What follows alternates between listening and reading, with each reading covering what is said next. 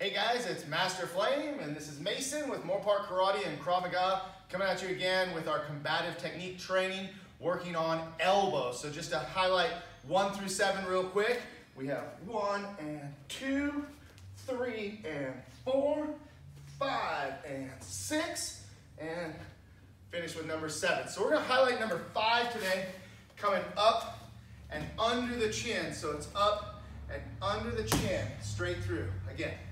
Good. 3. Good. 4. 5. Straight up. 1 more. And there it is. All right. So that's elbow number 5. We hope to see you on the next video. Keep practicing.